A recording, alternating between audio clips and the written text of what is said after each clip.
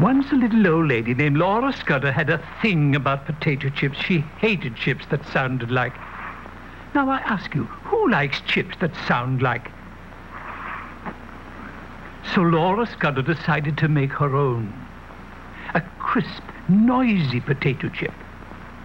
She went potato shopping until she found the perfect potato chip potato.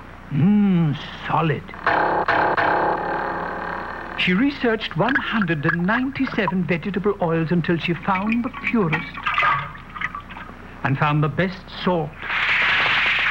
Then she put them all together with her secret recipe to make them crisp and crunchy and put them in a special package to keep them that way. And this was the result.